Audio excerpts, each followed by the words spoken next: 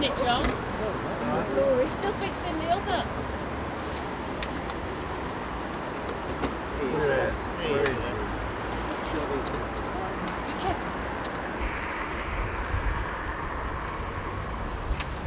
It's alright. If it's all going round, you know, it's actually good. So. Wonderful.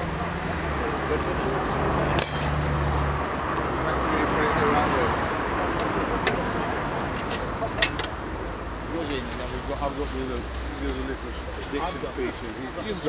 I've got the screws. I've got the Allen key. So we do the top ones first because they're the easiest. Right.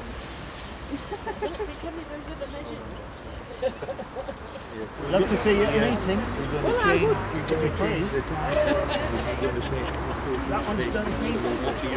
That's brilliant. Excuse us, John. The new year. Yeah, I'm sorry I can't Good say news, long, Tegan, but is I have this all the leaflets. Said it would be impossible. Right, that's it. Give us this. When we do the new one. Yes, I better have that. Who's on it? Hello, John. John, no, I'm holding it for you. Come here. Come round here then.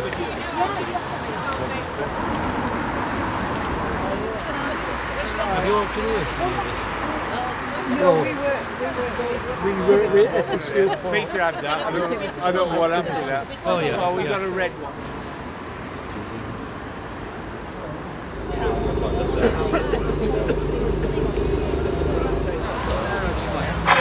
Did you get Mel to hold it?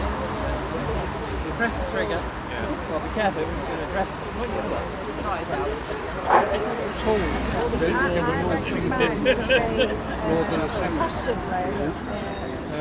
They bought 49.50. Good morning, everybody. Nice to see you on this lovely morning. On behalf of the Ecclesfield Conservation Group, I welcome our guests, councillors, members of East Peak, members of the Society and all residents and friends of Ecclesfield. This is one of two ceremonies this morning. Before I just remind you, after we've finished here, across the park to Church Street entrance, there'll be the unveiling of another heritage board. So without further ado, I'll leave my other speeches in the warmth of the church, where you're all invited afterwards to a buffet, and we can do our thanks and what have you then. Won't keep you standing any longer, but let me introduce you to Mel Jones, Professor Mel Jones, and his dear wife, who have been our research workers. Where are you, Joan? Can you come just forward, please? All the other people involved I'll talk about later. So it's over to you, Mel, who, if you wish to say a word or two. You want this? Yeah. Okay, press it. You're doing most of it in the church. Can everybody hear me again? Right, I'm Mel Jones, this is Joan, wherever she is, and we've researched and written and illustrated the leaflets and information boards. As we say, this is number 3, and we'll unveil number 2 in a little bit. So this one goes from Nether Lane down to Butterthwaite Dam. And what struck us as we've done our research is how clever Ecclesfielders were in the past in using the resources of the parish for their industries. I mean, between Nether Lane and Butterthwaite Dam, there were 6, between Whitley Hall rather, and Butterthwaite Dam, there were 6 water-powered sites. And this was on streams that on most days of the year would be just a little trickle. Fantastic. And the other thing that strikes us is that what worldwide reputations and markets manufactured goods from this parish in the middle of South Yorkshire reached.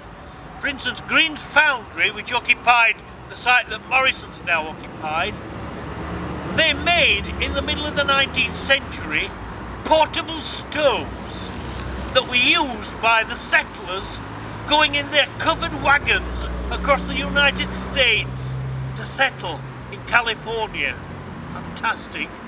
And Parker's, the file makers on Station Road, in 1879 they gained contracts to supply files for the Russian market. And down at Oliver Wheel fork making, the thousands and thousands of forks that were made there would have found a worldwide market. And the Hallam brothers, who occupied Butterthwaite Dam, I mean, they had got gold medals from exhibitions in Paris and Melbourne for all the wires and pins that they made, including hairpins and meat skewers and umbrella frames and bits and pieces of bicycles, God knows what. Fantastic. But there was a downside to all this. There were young children were employed. There was one lad working in the fork workshops at Oliver Wheel, and he was 14, and he'd been apprenticed at the age of 12 for 9 years. This was in 1865. And he complained, he said, "The master only hits me now and then when the work's not very good." And the man who wrote the report said that he was rubbing his eyes and spitting all the time because of the dust that he was inhaling. Think of how short a life he would have. Many grinders, the lifespan was 28 years. Staggering. Anyway, I'd also like to thank several people for the assistance that they've given us, particularly for Joan, where's it gone? I'm here. Who's coordinated the project, and Tegwin Roberts of EPIP, who smoothed our progress and given the valuable advice. Thank you very much. It's very noisy, isn't it? Shall we unveil the plaque? Yeah. So without more ado, go right up and do it. Oh.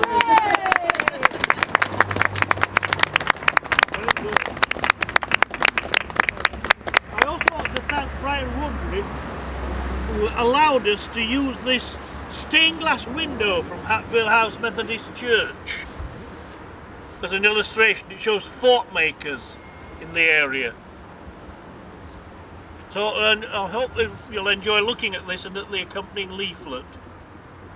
Thank you. Thank you very much.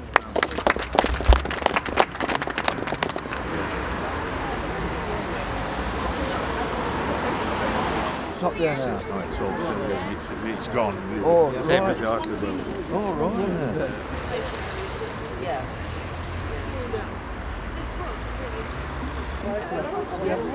I take it. Right. Yeah. We're not Yeah. there. Yes. Just keep going. I think it's all about, you know,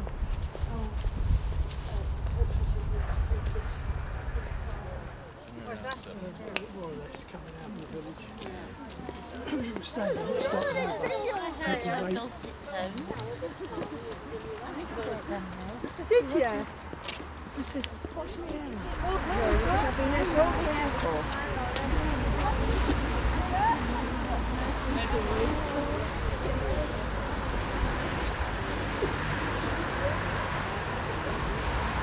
Just in case any of you were not down at Morrison's or the park entrance, may I welcome you on behalf of the Ecclesfield Conservation Group. And we're doing the second ceremony, as you probably gathered, and then after that we'll all go to the church for a cup of tea and coffee and various other things to see the display. I welcome you all, and without further ado, I'm going to hand you over to Mel, our historian and person who, with his wife Joan, who've done all the research into this marvellous project. Thank you all, the rest of you, in case any of you are not going to the church, for your support. It's a good turnout, and we're delighted to see you and for your support in that way. So Mel, sure.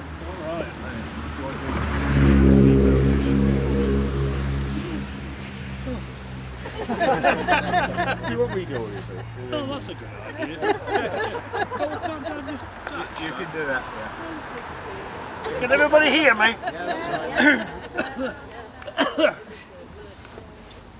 Right. This is information board number 2 and leaflet number 2. And this covers the area from Whitley Hall down to the old Rowland site, and then up Nether Lane to Smithy Wood. And again, it's ridiculous how much industrial heritage there is. I mean, next time you go for a lunch or dinner or a wedding reception at Whitley Hall, just think that all the water features in the grounds were once the ponds for scythe making works that ran for 100 years, from 1487. And next time you go, pause just in front of the doorway where there are big troughs full of plants. They're not plant troughs at all. They're what are called coal troughs. And in the 15th century they'd been filled with cold water for the scythe maker to plunge his blades into them to cool them. Fantastic. And the other thing is that in the rest of the Whitley Valley, on a calm day, you'd have heard the clang of hammers on iron and steel all the way through the valley. In 1841, 58 out of the 78 men and boys who lived in the Whitley Valley were nail makers, file makers, fork makers, or cutlery handle makers. Only a few people were farmers. And then when you come down, you come to the big pond behind the former Working Men's Club. And that was the corn mill for Ecclesfield Priory. And it was there before the priory was built. And later on, they made such products as cotton, flax, thread, rope, paper, and it was a paper mill for the last 50 years until 1907. And I mean, they made all sorts of stuff there. They made paper bags, they made the boards for book binding, and they even made paper neckties and scarves. And they're pretty good. It looks authentic, doesn't it? I've got one as well. Yeah, got it. And then we go on to the Rowland site, which was a corn mill for over 300 years, until 1924. And the old stone building that they've left standing was part of the old corn mill. So next year, when you're buying your bread in Aldi's, remember the 300 years of flour making on that site. And then the leaflet takes you on Nether Lane to where the Hydra Iron and Steel Works were. Gone now, but everybody will remember the trademark of a striding man rolling up his sleeves, the go-to-it Hydra man. And then right at the end of Nether Lane, of course, was Smithy Wood coking plant that was there from 1929 until 1987. And that made not only coke, but gas, tar, benzo. And if you remember, it was attached to the Thorncliffe Ironworks by an aerial ropeway. And there's an aerial ropeway from Rockingham Colliery at Birdwell all the way to the ironworks. And about 10 years ago we interviewed the man, the late Elijah Dransfield, who was in charge of the team who put up the aerial ropeway between Smithy Wood and Thorncliffe Ironworks. And years later, when they decided to take them down, he was called into his boss's office, and his boss looked him in the eye and he said, "Thou put 'em up, that'll take 'em down." And there's this fantastic heritage, and we've tried to get all this into the leaflets and the information board. As at the other one, I'd like to thank various people again. John and Ted Gwynn I've already thanked. And I'd also like to thank Craig Branson of PB Graphics on Station Road for designing the leaflet and seeing it through the printing process. And without the help of various people giving us information as well, then these things couldn't have been done. Thank you very much. Without more ado... Thank you very much.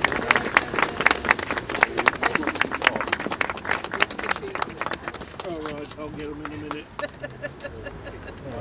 Even when he's feeling not well.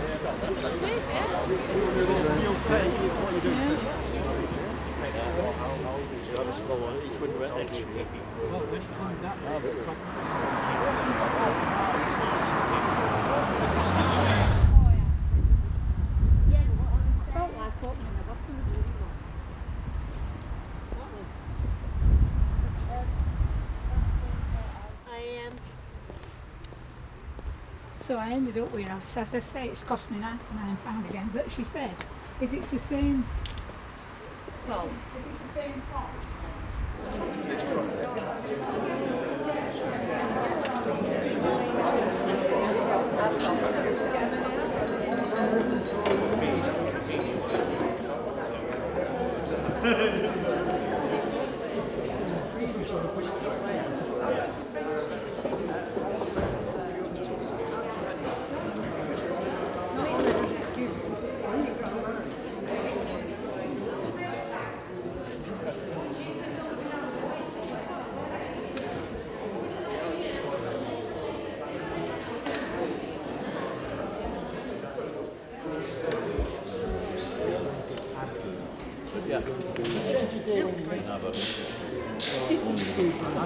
I stand down.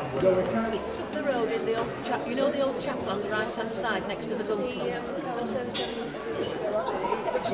Why do you need to be? It should. I mean, that's what the premise Are you first at the buffet? Yes, I think so. I've already spoken to her. You certainly look the part.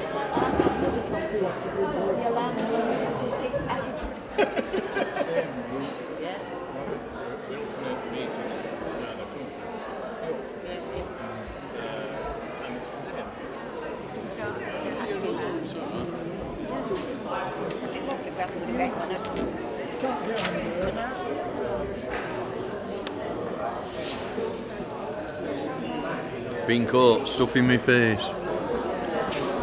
You didn't catch me last year stuffing my face, I don't think. And he said, no, I'm just alive. You have to find that. Yeah.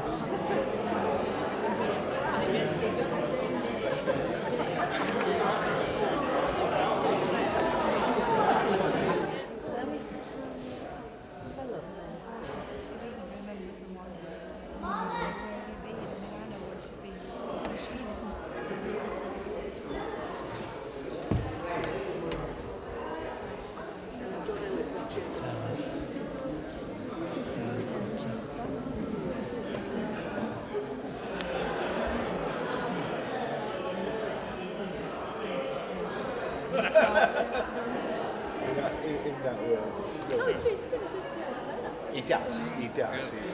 It's splendid actually, a lot of interesting and right, could I trouble you for a more formal one? I've got some informal ones. That's it!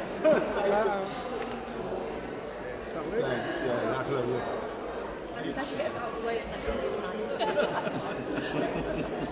Oh dear. Jeez. Lovely, thank you. Alright. To everybody, thank you for this morning, for your support, for a few other special people, not least of all Mel and Joan for the research, Jim for a tremendous amount of work of communicating to people along with that, Ian Deans, who was doing our photography, rushing around, John as ever for a lot of labour work in that way, Peter for setting me on the road in his incapacity, for coordinating everything, the support we've had from Ecclesfield, parish councillors for your support today, Vic at the back there, Steve Wilson, where is he? We've seen them in there. Any councillors I haven't mentioned, And above all, and last but not least, if I've left anybody else out, do remind me, I've got to thank the ladies in the kitchen for looking after this splendid thing this morning. I've got to thank East Peaks. With our industrial heritage, without Tegwin's help, this wouldn't have been possible. The funding coming from the English Heritage, DEFRA, East Peak, and coordinating all together and running backwards and forwards. I've got to thank our suppliers, all right, for the materials that were supplied, the artists and such like in that way. And last but not least, I've got to thank Eric Ayres, who stood at the back there, who provided this lovely buffet this morning. If I've forgotten anyone, please, I'm sorry. There's so many other names of research workers of things that are on the leaflets anyway in that way. And I've got to thank my dear wife as well, Mo, for she's in that way. I didn't when really... you said I'll send you an email. Maureen does it. I have technophobia with it. I'm not, you know, in that sort of situation. But anyway, once again, thanks. I'm not throwing it out because there's still some good food here to be had, and help yourself. But I needed to say it before everybody left. Please, if you feel like joining us in 2013, we'd be delighted. Some of you may have heard that we are changing the name slightly. We are going to be known in the new year as Ecclesfield Conservation Group and Local History Society. That was a vote at the last meeting, and we shall instigate that in the new year. I think that widens the interest. We've heard some magnificent stuff of the industrial history, but there's some family history, there's some human things to do with Ecclesfield, and we could do with some new members to jolly it along. So if you're interested... We meet every third Thursday of the month. Tuesday. Tuesday. Monday. You get it right. In the Stocks Public House at 7:30. Hear that again. We'll get it now. The third Monday in every month. But not this December. We've taken one off. There's too many other things going on. Thanks again, everybody, for your time and support. And thanks to my gang for their support to me during this year. It's actually been well over a year in putting all this together. And I'm going to relax this afternoon and watch the rugger. Thanks, everybody.